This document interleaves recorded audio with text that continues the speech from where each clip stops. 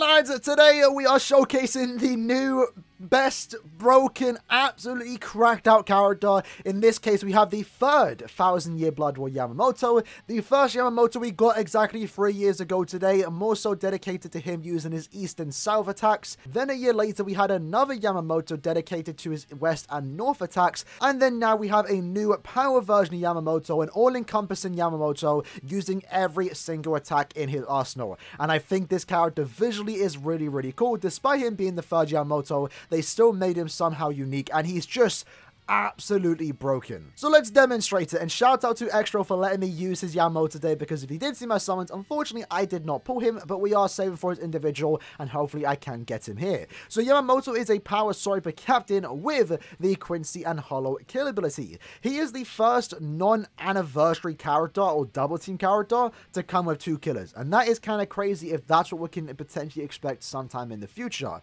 Quincy killer is somewhat of a niche killer, but it's still good to have, especially in combination with the other killer that he does have, Hollow. And if you have a look at our characters in game that are power characters with Hollow killer, you will notice is that there hasn't been that many released since the 5th anniversary, and most of these characters don't really live up to what this now Yamamoto can do. So not only is he the best power character in the entire game, not only is he potentially the best character in the entire game, which we will show in a couple minutes time, but he also fulfills a niche in the power attribute, making him more valuable on your account in case you do lack a power Hollow killer, for example. Which, just looking from the list here, there's definitely a lot of people out there that are in need of a great power Hollow killer. But what you will notice here is that we do have Yamamoto 2 out of 5. If you did pull him, I do recommend giving this character a special move source. You did get it from the anniversary point event. This is a character that is worth using on, especially to get that extra focus stuff. So looking at his skills, what you will notice is that he does have Sprinter +2, adding to his mobility, 20% havoc, adding to his range, 50% chance to dodge Hollow enemies, which is going to add some extra bit of survivability, and then he just comes with complete stats immunity, which you can share for your entire team. Frenzy +1, with the fact that he does have the spiritual pressure boost when inflicting stat ailments, which he can do very easily, and also does have Berserker +40%. In addition to that, you have 40% extra damage to burning enemies and weakened enemies, which as you can see here, he does inflict both on every attack. So when you do inflict a stat ailment, not only are you getting an 80% stat boost to your SP stat, you're also doing 80% more damage to those enemies. And then he comes with Bombardment +1 and also weakened defense. Marauder, this character is absolutely stacked to the entire brim. He's not only one of the hardest, if not hardest hitting characters in the entire game, he also has a stupidly overpowered Soul Bomb, where a character that is now special move level 2 out of 5 will hit harder than any other character that is 5 out of 5. And that is why I do recommend maybe getting this character special move level 2 out of 5 to unlock that focus slot, as he does hit harder than someone like a Max Transcended Noel and 7th Anniversary Ichigo, who did last week hold the crown for the hardest hitting Soul Bomb in the entire game. This Yamamoto can double that damage with just special move level 2 out of 5. So jumping into Inheritance Trial Lobby, let's see how this character does perform. Luckily this time around though, we actually do have our killer, so we're actually best example here on how he is going to perform. What I can really like just from the get-go is the fact that he is immune to every stat ailment and can share it too. It's really nice in situations like this where you can basically just stand wherever the hell you want to, and it's nice. It's really nice. And what you'll notice here too is that we just have some of the best strong attacks in the entire game, and like with the skills that we have too, it's shocking how good this character has been treated. It's actually surprising, honestly. So SA2 is going to be the distant AoE into a tracking vortex, basically the best strong attack in the entire game. And then his SA3 is a full screen. I really love that he is using the North attack, I believe. Don't quote me on that, I'm not too sure.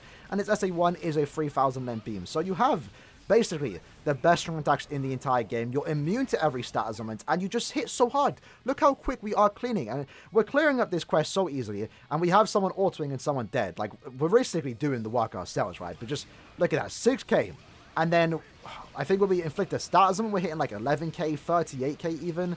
This is just absolutely mad. The only bad thing about him, and we're really nitpicking here, is that he doesn't have any way to easily stay at full stamina.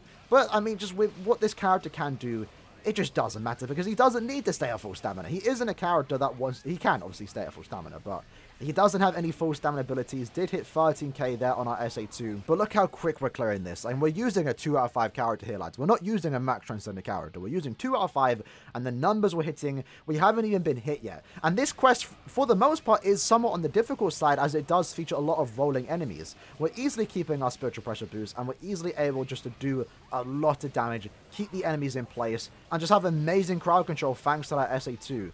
And going into the final room, this is where this character is going to be absolutely insane. We'll use our SA1 there just to push back the enemies. We Soul Bomb, letting off a massive, powerful attack. Activating our Bankai, even though we're already in Bankai, and look at that. Soul Bombed through the entire stage. This, again, is the hardest hitting nuke in the entire game. We're only special move level 2 out of 5. We weren't even using Attention Tie, and we clearly just destroyed those bosses with our Soul Bomb. With the clear time that we did get, let's see what we actually were working with here. Again, not the greatest team, not to downplay them, but, you know, 2 minutes and 21 seconds isn't too bad whatsoever. What we're going to do next, though, is see how he performs by himself, because he can definitely solo IT. Normally, you want to have a good team to work with IT, but in this case, Yama can basically solo it. Alright, so here we go. Let's see how fast we can actually clear, right? And hopefully we don't take any damage. So we already inflicted the spiritual pressure boost. He doesn't have any extra ways to inflict it, you know, compared to Ichigo, where every 5 seconds he has that, you know, increased chance of doing so, or more so just a chance to inflict it. Yamamoto solely does rely on inflicting stat elements through his strong attacks. But again, luckily he already hits hard to begin with, and then you also have like the best SA2 in the entire game, and that's going to hit a lot of times, especially when up against multiple enemies. You're not really going to have a hard time inflicting those stat elements. And realistically, when you are playing with a bunch of Yamamotos or just other characters in general, you're going to be clearing super quick. And we're hitting like 13k there. So let's see, 6k when we don't inflict stat elements. I saw a 23k, I believe, on that Soul Bomb. And this has a bunch of enemies here. Let's flash step here into our SA1. 11k. Yeah, which is so easy. It's like, we're playing co-op IT here, lads. We're not playing single player content. How are we doing this? 23k there, wow. And I really like the visuals of this character again. Like, even though they are technically reused animations for, not even reused, reused attacks, because of course they are, they're from the same type of fight. I really love the idea of this character. This SA1 being just, again, perfect. SA2 makes complete and perfect sense to be a tracking vortex. It just, I don't know how I didn't see it coming. It just makes perfect sense. And when I first saw it in the first initial reaction, I was happy for it, because like it's a cool, like, you're literally just dragging around the enemies with that vortex of the skeleton, stuff like that. His SA3 being a full screen too is really cool. You'll see that with Aizen as well. They switched out the Soul Bomb for certain strong attacks. Originally, oh, we're taking a bit of damage there. Never mind. Hold on. Let's Soul Bomb here. Didn't mean to do that, but it's fine. I wanted to make sure I stayed safe, because we actually messed up there. I went into a position where I wasn't supposed to. But now that just means we have to go against these bosses, which normally, you know, there's going to be 2 waves of bosses here. But let's see how fast we clean up without even using our Soul Bomb. So SA2 there, that's going to do a lot of damage, inflict some stat elements. Now we keep ourselves away from the enemies. Use our SA3. There we go. Doing a good amount of damage to those bosses. We did actually... Did I see a 26k? Was that a 26k? Was that 200? I surely was a 200k. But that was a good amount of damage. That was a good amount of damage with the SA2. The SA2 is obviously really, really good. Super easy. Amazing character right there. Look at that. Let's just finish up there, and boom. What was that clear time? Now, we did mess up there. I do want to attempt this quest one more time by ourselves, because we obviously used our Soul Bomb when we wasn't supposed to. We did stand in a position that we were also not supposed to stand in, and because of that, it did slow down the run. But regardless, co-op IT by ourselves, by the way. And we weren't even going for the fastest clear time here. 2 minutes and 56 seconds. Basically almost the same with 4 players.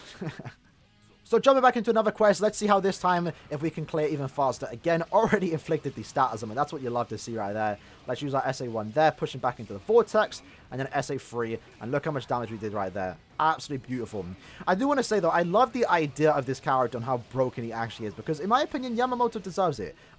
You know, it's not like his characters were ever bad, and most of his characters that have come out have been meta for the most part, right? But not to the likes of this, and I think he does deserve this. He's never had a broken character. It's always exciting to have characters like this that have never really had broken characters get broken characters. Like, you know, for example, Uryu. Most of his characters have been trash, so it's nice to get the 7th anniversary one, where, again, for at least a week, he did hold the title of best character in the entire game. Now, that basically goes to Yamamoto. SA2 there at a good spot. That's going to push all the enemies back in. We're going to keep our distance while we wait for our strong attacks to come back. Use our SA3 into our SA1. And there's a few enemies left with the SA2 that should clear up into the next room. At this point, we'll use our SA1. use a few Nad strings. I don't like using his Nad string, but it does feel quite smooth to play around with. SA2 there. That tracking vortex is going to catch up, but we are going to use our SA3. And now we want to save our SA2 for when the next wave spawns in. So we're going to wait for our SA1 to come back because we don't want to, we don't want to go overkill right now. Now use the SA2. Okay, I thought that was killed, but now we're going to back up and hopefully the vortex can do a lot of damage there. 39k on a strong attack, boys. Oh my god. That Zangetsu is basically dead if we can inflict a Stars on, which I think we did. Look at that. Beautiful. So it's clearly no lie this character is absolutely broken in terms of the damage output and the strong attacks he does have, but it's just also so smooth to play a character like this. Very rarely nowadays do we get characters with like perfect kits. Even someone like, Ichigo, for example, the 7th anniversary one. Great character, but he has a problem with his strong attacks. This Yama, though, not really the case. Everything he just does is just perfect. There's nothing bad you can say about this character, maybe outside of the fact that, yeah, sure, he doesn't have any way to stay at full stamina. But it just doesn't matter. We're going into the final room again. We're just going to use a strong attack just to push back the enemies. And then we use our soul bomb. And it goes right through all 5 bosses. Wow. This is impressive. I must say, I'm very, very impressed. By far, the best power character in the entire game. And that's what I really like about this character too. The power attribute was lacking. Not like the power attribute was bad. They have some really powerful characters, but not to the likes of this. Their best character for the most part was 5th anniversary Ichigo and Bruno, debatably. And they're kind of old. I mean, not really Bruno, but still a 2-minute and 30-second play time. We wasn't really going super fast there, but by himself, that is good. If you get 4 Yamamotos in a particular quest, you are going to clear very, very fast. And if hypothetically you want to carry Momos, this is a character that can definitely do that.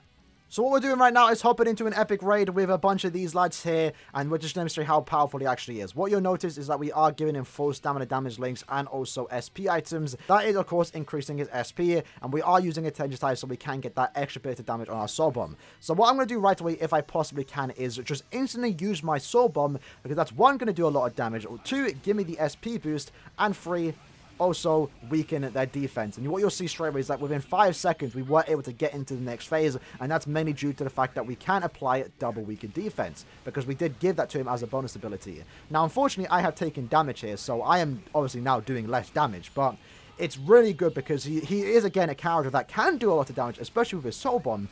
But then you also, because you can give this character double weakened defense, you're able to just allow your entire team to do significantly more damage. And while it's true we did have a max transcended Yamamoto here, obviously increasing the clear time that we're going to get, but we were able to defeat this epic raid with no killer bonus, by the way, in under 20 seconds. And mind you, that Keysuke epic raid has 50 million HP, and we did it in 20 seconds. Wow. Alright, so we're back into another run. Hopefully this time I can put in the work and actually not take damage here. So again, I'm going to soul bomb straight away. There we go. Into the SA2. Into the SA1. Hopefully I didn't miss that. And look at that. That's very, very quick. Again, reminder, 50 million HP boss here, lads. And we're clearing it this fast. Unfortunately, again, took damage. My fault, though. I haven't learned this pattern. It's the Awakened one. It just came out. So I am kind of just going into it blind. But if we're clearing that quick, and I don't even know the pattern, that is, of course, something that is worth mentioning, because we don't even really need to learn the pattern with Yamamoto. We just go in, Unga Boonga damage, and we clear so fast. So I took a lot of damage, people died, we didn't have a max transcended Yama there, and we were still able to clear with 40 seconds. That right there is a good character. So overall, lads, this Yamamoto is absolutely cracked. We're finishing up the video in a single player IT just to see how fast you can actually clear it. I really like this character. Again, it's been a very, very long time since Yamamoto has received a very broken character, not including a Brave Battle version that he did get, basically this time last year. So Yamamoto has now been part of 3 anniversaries, which is kind of funny. But the strong attacks this character just has is just absolutely perfect. Anyone with this type of kit, literally Aizen has the exact same kit, 6th anniversary Aizen, you're already a great character, but then you have the skills that he has too. We actually dodged there. I forgot we even have dodge. That's something to remember. So we would have taken damage there, but we didn't. And bro, that with 1 strong attack? Wow.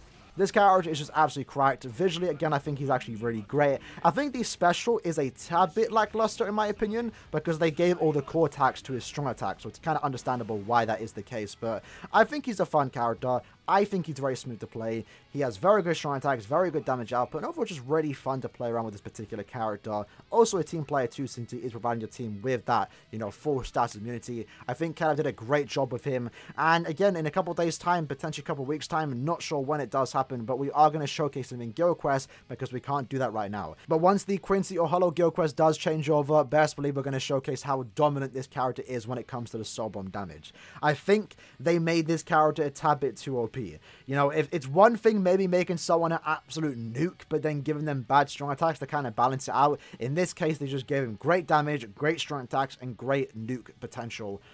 It's just mad. It's just mad. So with that said, hope you guys enjoyed this quick little showcase of the new 1000 year YAMAMOTO. In the comments below, let me know what you guys think about his character.